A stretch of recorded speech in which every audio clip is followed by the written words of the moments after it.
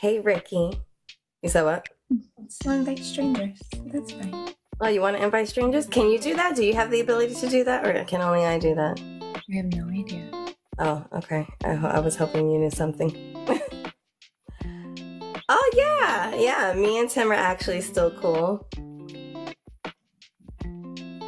Hello there, Ricky. Yeah, me and Tim are still cool. I actually spoke with him not too long ago because I'm working on a book and a docuseries. So he's going to be one of the folks we interview for my docuseries. I'm learning how to twerk. Right? I absolutely love the Beetlejuice. Oh my gosh. Where did I get this from? Walmart. I think I got it from Walmart. Oh my gosh. I've been suppressed for a very long time. Mental abuse is real, y'all. Manipulation is real, y'all. Okay, that is abuse in a relationship. Okay, hold on, I'm gonna change. Here, look at my unicorn. Well, I change. Hey! It's going with us taking life slow, right?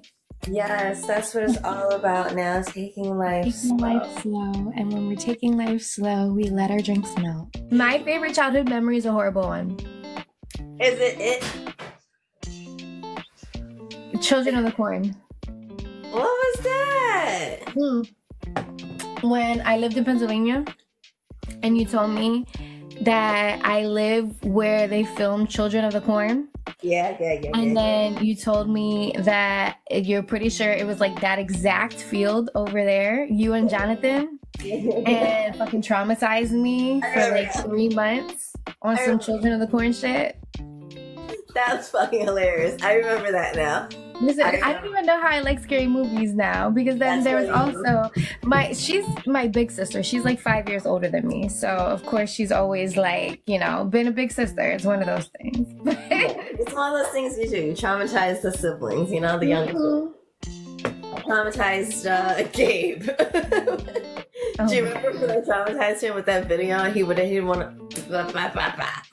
to go to bed. No, but I have really been drawn into DIY lately too, doing everything. I need to learn. Yeah, that's what I was gonna ask before I forget, since we're voice stacking. What are the creative things you guys are working on? Okay, go ahead. Done.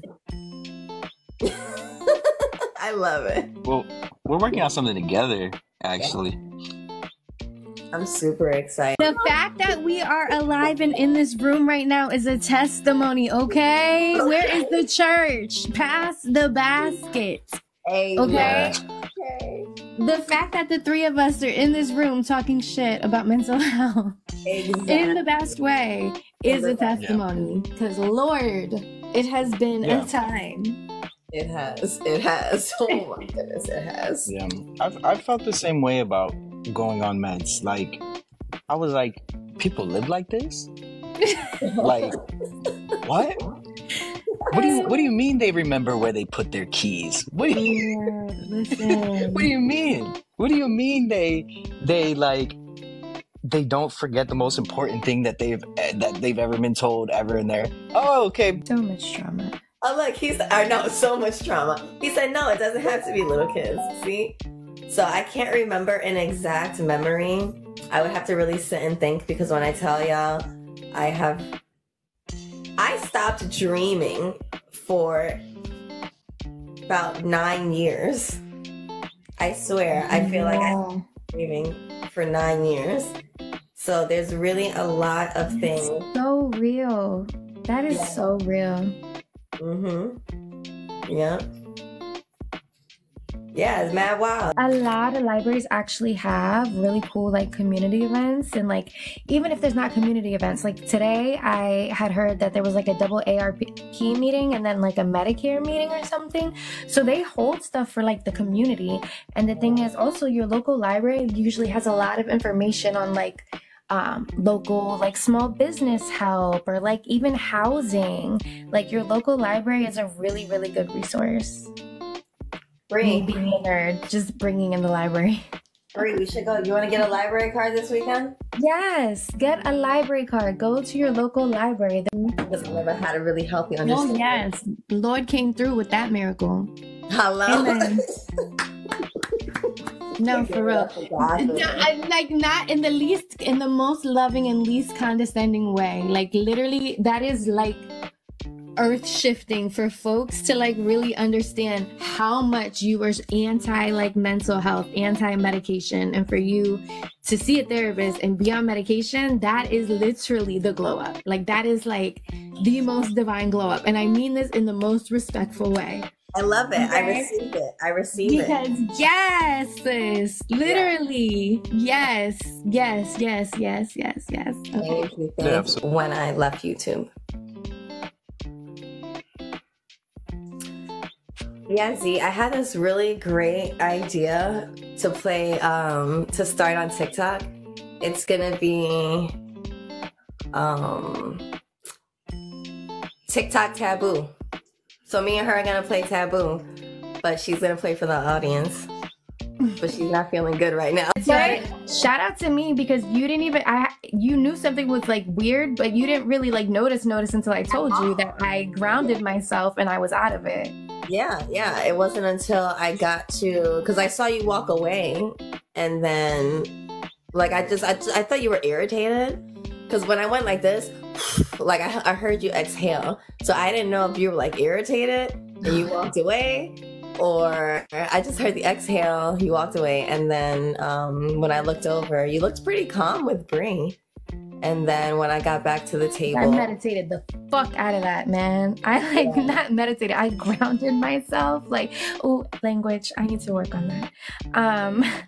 I grounded myself like a mofo, and I am so proud of myself. Bree, give me my flowers too. Tell me how proud of me you are. Because that really, oh Lord, the way that like, I was like, dude, did you see that?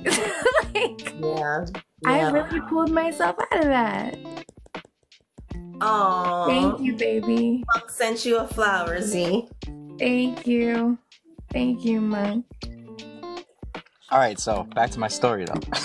Oh, sorry. This is a really cool story. TikTok. I'm trying to build my TikTok now, so. You know, you can find me on YouTube, Instagram, Snapchat, but mainly on YouTube and TikTok. I'm really trying to build my TikTok now. And then, of course, naturally, I funnel to IG. You said it's my party, Z? Mm-hmm. Okay. I have games. I had a great idea to play Taboo with you guys. Oh, wow. Thank you, Monk. Okay, you know what? Thank you so much for staying around for so long. Transparency is key, baby. What up, Israel? Izzy. I'm gonna call you Izzy. Hello. No, yeah, honestly, that's where I'm at now too, where I feel like not only is it healing for us to tell our stories, it's also healing for other people to hear our stories. So. But let me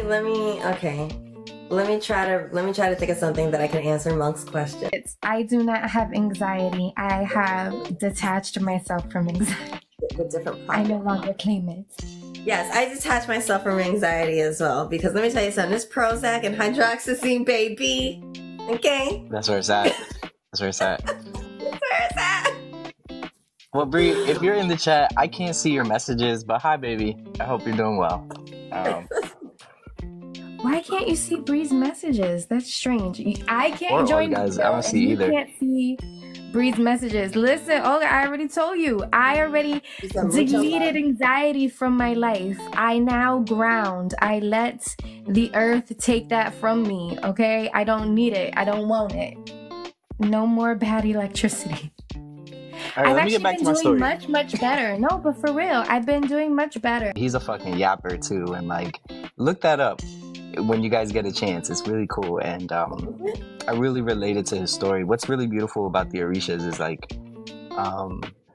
their stories are just so relatable. These people, these divinities, like these energies are just so human, and it's so beautiful. But anyways, Um, so I looked into that and I was like, oh, that's really interesting. But African traditional religions are from like the earth up.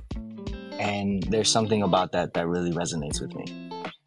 Anyways, so all that to say, I got this candle at the Botanica, and it was our great angel Raphael.